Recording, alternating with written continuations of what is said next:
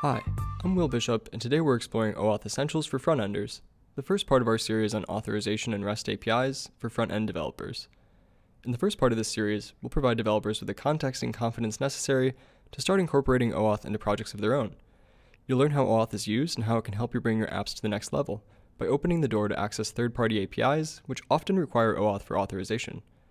Upon completing this module, you'll understand the various OAuth flows, you'll be comfortable with the format of the authorization code grant type, and most importantly, you'll have the knowledge to generate an access token of your own. The next part of this series will build on the OAuth foundation covered here and focus on REST APIs. The final part of this series will then take us into a deep dive of a front-end app, leveraging everything covered in the first two parts of the series. Before we dive in, let's quickly walk through today's 5 learning objectives. First, we'll cover OAuth 2's role in front-end development and why it's valuable. Second, we'll walk through the various OAuth 2 grant types, or flows. Third, we'll master the authorization code flow specifically. Fourth, we'll put all this in a front-end context. And finally, we'll generate our first access token using the authorization code flow.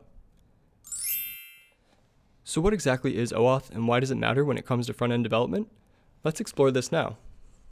First, OAuth is the industry standard protocol for authorization when it comes to making REST API calls, and OAuth 2.0 is the latest generation of this authorization method. It makes sense then that if we want to bring external or third-party technologies into any of our applications on behalf of our app's end users, we'll need a way to be granted this permission. And this is exactly where OAuth 2.0 comes in. Even in front-end development, we might be tasked with a way to incorporate some of our end users' favorite tools like Miro, Zoom, Google, and more. Let's look at a basic example from a front-end perspective. Here we have the landing page of a virtual collaboration platform called Butter. We can see from the Butter UI that it's a fun, visual platform with a lot of emphasis on the front end. But aside from just this, it's a tool that incorporates and integrates several other platforms on behalf of its own users, essentially bringing lots of great, separate tools into one easy UI. Taking a closer look, we can see the logos for some of our favorite tools. For example, when you go to a specific workspace, you'll notice the Login with Google option. Most likely you've seen the Login with Google option lots of other places before. But in this context, it's a great example of a platform, Butter in this instance, bringing the power of one of Google's best tools, Google Calendar, right into its own UI and experience. When you click on the Login with Google option from the UI, you'll enter the Google OAuth 2.0 authorization flow as an end user, granting permission to Butter to pull details from your Google Calendar and bring them directly into Butter's platform. This is a great example of how seamlessly OAuth 2.0 enables us to bring amazing third-party capabilities right into our own applications. With this in mind, we're really starting to see why mastering OAuth 2.0 is so valuable for front-end developers. In this sense, it's more than just an authorization method. It's truly a launchpad for bringing more external capabilities into your app to complement the native ones you've already built. Now that we've set the scene, and we have a better sense of the value in leveraging OAuth 2.0 in front-end development, let's dig into some of the essentials and build a technical foundation. First things first, a couple of reminders. Keep in mind that the bulk of the OAuth 2.0 flow is handled on the backend or server, with the exception of the end user triggering the flow from the front end, which we'll cover shortly. Second, note that most secure sites and services don't permit cross-origin resource sharing, or CORS. This means that any requests to an OAuth endpoint, and other REST endpoints, must come from your backend. Keeping these points in mind, let's discuss the various types of OAuth flows in a bit more detail. OAuth 2.0 supports various different flows, or what you'll see referred to as grant types. It's important to know that there are a number of different flows for handling OAuth authorization, but some are more common than others. We'll get into this in just a second. Each of these flows share the same basic fundamentals of OAuth, which is that they mostly include these 4 components. First, there's a resource owner, the entity that owns the data in the resource server. So, for example, a Miro account owner is the resource owner of their account. Next, there's a resource server. This is essentially the OAuth term for the API that stores data that an application wants to access. So, using the same example, this would be a Miro-owned API. Then we have the client. This is your app, the thing that is requesting access to some kind of data. And lastly, we have the authorization server. This is the OAuth magic, aka the main apparatus that enables the OAuth flow. Alright, so we've covered the main components of OAuth and mentioned that there are various different flows, or grant types, that can be leveraged. But which one should we use? Well, ultimately this will depend on your exact use case and the needs of your application, end users, and the infrastructure available to you. But for the purposes of covering the essentials from a front-end perspective, we're focusing primarily on the most common flows. You will likely see these two flows, or grant types, referenced for OAuth quite often, the authorization code flow and the implicit grant flow. Since the authorization code flow is one of the most commonly used and one of the more secure flows, we'll consider it the recommended flow for incorporating into our applications for today's purposes. So far, we've talked about OAuth's role in front-end development, we've covered the various flows from a high level, and now it's time to start mastering one of the most common OAuth flows, the authorization code flow. Let's jump into it. First, end users will need to authorize your application. Next, an authorization code will be exchanged for an access token. We'll retrieve an access token and refresh token pair, which will enable us to make an API request to one of the resource owner's APIs. Lastly, we can request a new access token using the refresh token returned in step 3. These steps are helpful as a high-level overview, but let's break it down a bit further. Here we see the detailed steps of the OAuth flow, broken down between our end user, our app, and the resource owner. In this example, we'll refer to Miro as the resource owner. This is a lot of information though, so let's take it step by step. First, our app will construct an authorization, or installation URL. This is how your OAuth flow will be kicked off to the end user. Next, we'll direct our user to this URL, and they're presented with an authorization screen on the front end. When the user accepts this prompt and authorizes the app, they'll be redirected to your app's callback URL. This callback URL will contain an authorization code parameter, which your app will exchange for an access token and refresh token pair. The access token is what will be used to authorize requests to the Miro REST API, or whichever API you're using. Once the access token is used, you can request a new access token and refresh token pair using the original refresh token that was returned when we exchanged the auth code earlier. We'll pause here for a second and reflect on each of these interactions between the end user, your app, and the resource owner. It's quite a lot. So far, we've spent a bit of time looking at the authorization code flow from end to end, but in order to contextualize this a bit more from a front-end development perspective, let's check out a real example. More specifically, let's start from the very beginning, at the moment where the OAuth flow is initiated by an end user from the UI of a web application. We'll start here with a very basic front-end UI built in a NextJS application. As we can see here, we've got just a white screen with a sign-in button. You can use your imagination to picture a more exciting front end. Once an end user clicks sign in, this will kick off the OAuth flow and they'll be redirected to an authorization page managed by the resource owner on our back end. In this example, we're using Miro, and you can see that our app is constructing an authorization URL based on a Miro client ID, client secret, and a redirect URL which is specified by the developer. Here, we're using NextJS serverless functions inside the API directory on the left.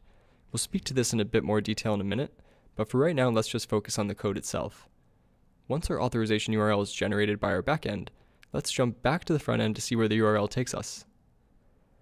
Here, we see that our authorization URL brings us to an authorization or consent screen hosted by the resource owner, Miro in this instance. Once the end user authorizes the app, a call is made to our application's backend, or in this specific example, one of our Next.js serverless functions. Here, we handle the redirect and parse the authorization code from the redirect call that hits an endpoint in our app. Once this is successful, we then execute the code to exchange this authorization code for an access token and refresh token by making an API request to the resource owner's OAuth endpoint. In this specific example, we store the access token and refresh token in the cookies on success. Alright, we've gone through quite a bit right now, but don't worry if you still have some questions. We'll go through this flow from end to end in just a moment. But first, let's take a moment to call out some of the benefits of using a framework like Next.js, which provides us with the serverless functions and saves us a bit of time by removing the need for setting up a formal server. Let's call out some of the main facets of this example in Next.js, starting with the serverless functions. Again, these are a feature of the Next.js framework for functions included in the API directory. These functions allow us to make API requests directly from these .js files within our app, saving us the time of setting up our own server instance. In contrast, if we were using a framework like React, for instance, we would want to leverage an Express server or something similar to listen and handle this part of our OAuth implementation. NextJS serverless functions also allow us to more seamlessly save our OAuth access token directly in the cookies, without having to worry about passing these between our backend and our frontend. And lastly, this setup allows us to avoid certain things like CORS errors. Now that we've walked through most of the foundational aspects of the authorization code flow and added some context around how it's triggered from the front end, let's take a closer look at an end-to-end example of generating an access token. Here, we have the front-end UI of our application open on the left-hand side in our browser, and we have our text editor open on the right-hand side, showing our Next.js application. We'll start by first getting our project up and running by running yarn dev. Once our project is running, we should be able to access our front end on localhost based on our local environment configuration. First, let's highlight the signin.js file that we're leveraging to construct our OAuth authorization URL. You might remember this was step 1 in the authorization code flow that we covered earlier on. This is taking place here in one of our serverless functions in Next.js. You can see that we're constructing the URL based on the resource owner's domain, with a response type parameter equal to code, as is standard for the authorization code flow, and including a Miro client ID and client secret, also provided by our resource owner, Miro in this instance. We're also including a redirect URL in the construction of this authorization URL, and this is what tells our application where to direct the end user when they authorize. Now, let's take a look back at the left-hand side of the screen. We're at localhost 3000 in our browser, and we just have a basic sign-in button like we showed earlier. Now, when we go ahead and click sign in, this calls the signin.js serverless function in our Next.js app and redirects us to the authorization URL that we've just constructed. In this instance, the authorization URL starts with our resource owner's OAuth installation or consent modal. When we click add, we're authorizing the OAuth flow as an end user, and we're then redirected back to our app's callback URL, the same as the redirect URI parameter in our OAuth configuration. In this case, our callback URL is our redirect.js serverless function in Next.js. So you'll notice that not much is happening in our front-end UI on the left-hand side, but actually all the OAuth magic is taking place in our backend, or in this particular instance, serverless functions, to authorize the user. We can see if we take a look at the console, we've actually logged an access token. So we know our authorization was successful, but how did we get here? If we take a closer look at the redirect.js file in our application, we can see that when this function is called after the end user authorizes, we first check to see if an authorization code was successfully generated on redirect from our OAuth flow. That happens here in line 8. On success, we take this authorization code and include it in a subsequent request to our resource owner's OAuth endpoint, specifying the grant type as authorization code, our client ID and secrets, this new authorization code, and our redirect URI. We send a post request, and the response will include an access token and a refresh token. We can see this here in lines 15 and 16. In this specific example, we're also storing our access token and refresh token to our cookies on success, and we're checking for the presence of those cookies to determine if an end user is authorized or not. The latter portion of this is taking place in a separate file called authenticate.js. We won't get into this right now, but you can also check by viewing our browser's cookies from the developer tools. If we go to the application tab, and we refresh, we'll see whether or not those cookies were included. And we can see here that we do have an access token showing up in the cookies, and it should match the one that was also logged in the console here. If we were to clear these tokens, we would no longer see just a blank page, but actually we would see the sign-in button once again by going back to localhost 3000, because no longer are we authenticated. If you're interested in seeing the full repository that we're using here, you can also find this on our GitHub repo, which we'll share at the end. While it's quite helpful to see this flow demonstrated end-to-end, there are a few considerations to highlight. First, on production you would likely want to add some additional layers of protection, such as encryption, storing your tokens in a database, etc. Second, as mentioned earlier, this example makes use of Next.js's serverless functions. Another typical implementation for this kind of app could include setting up a formal backend and server, such as Express.js, and handling authorization or API requests entirely on your backend. We've covered a lot at this point. From OAuth's role in front-end development to generating an access token, we built a solid foundation for understanding OAuth and knowing how to implement the authorization code flow. Here's a quick look back at what we've covered. First, OAuth is a launching pad for bringing more capabilities to your apps. Second, the various OAuth grant types or flows.